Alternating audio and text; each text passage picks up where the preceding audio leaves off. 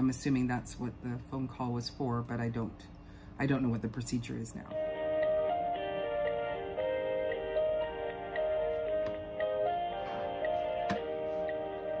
I'm phoning back because I was called about my results from some of my tests. Yes. No, not to book an appointment, just they called and left a message for me to call back. Sure, it's Washington. Washington. Maureen. No, and it's early. Just had a 24-hour monitor, and I think it's the results. Yes, I'm assuming that's what the phone call was for, but I don't know what the procedure is now. Yes, I have to drive up to Nanaimo to go pick up a friend from the airport today.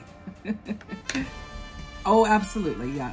But at this point, you know, I'll be out in on my little urban farm here, so I'll be out in the garden and planting potatoes again. All right.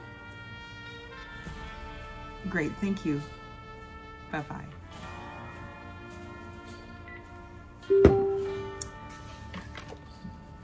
So the phone call I received was just to make a telephone call so that the doctor can call me. So anywhere between 10 and 3. So gotta have my cell phone handy and charged up. So we'll get to hear what the results are. Well, I figured that I better do a follow-up about my 24-hour health monitor. So let me give you the details of that. You know, for those of you that are like me and you're not a medical person, I am just gonna read this out anyway. So I was monitored for 23 some odd hours, and there was a total of 99,990 beats. Only 1% were ventricular beats. Less than 1% were supraventricular beats. Rhythm is normal, no significant pauses, abnormalities, nor afib flu. So basically the doctor told me that I have premature ventricular contractions, PVCs. What that means is extra heartbeats that begin in one of the heart's 2 lower pumping chambers in the ventricles. These extra beats disrupt the regular heart rhythm, sometimes causing a sensation of fluttering or skip beats.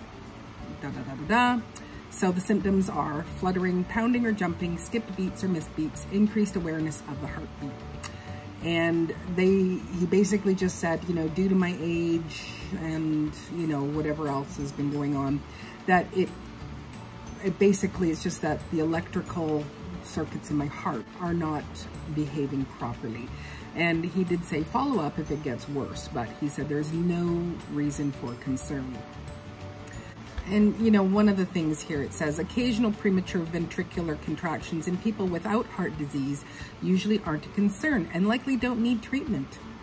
You might need treatment if the premature ventricular contractions are very frequent or bothersome, or if you have any underlying heart condition, which I don't have any underlying heart condition, but there are heart issues with my grandparents. And so that does give me a concern. And also because in the past I have had a pulmonary emboli where I had a blood clot stuck in my lung many years ago. And so those things bother me. And the other thing that kind of bothers me through all of this is I've never been seen by any doctors. I'm passed off from thing to thing and on the phone. And so, you know, nobody's taken my blood pressure. Nobody has looked at me or anything like that. But then, on the good side of it all, the irregular arrhythmias that are going on, they're becoming less and less frequent and less intense. So, you know, me waiting it out the 3 months and then finally going and seeing someone when it's possibly on its way out.